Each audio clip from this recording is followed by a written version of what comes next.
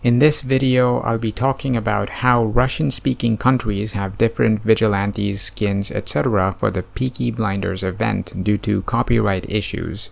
So, let's get right into it. For vigilantes, Arthur Shelby has been replaced with Yaroslav and May Carlton has been replaced with Sandra.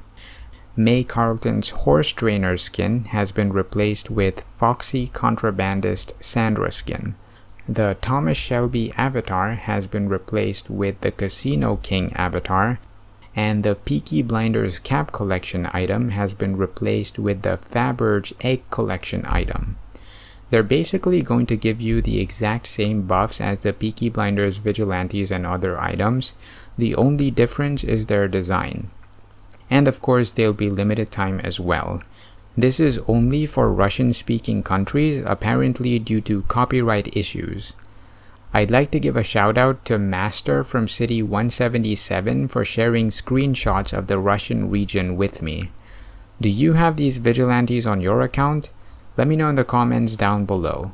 If you haven't liked the video yet, then be sure to scroll down right now and leave it a like. Before I end this video, I'd like to thank all of my patrons for the support. To support me, you can find my Patreon link in the description below. Thanks for watching the video, guys, and I will see y'all in the next one.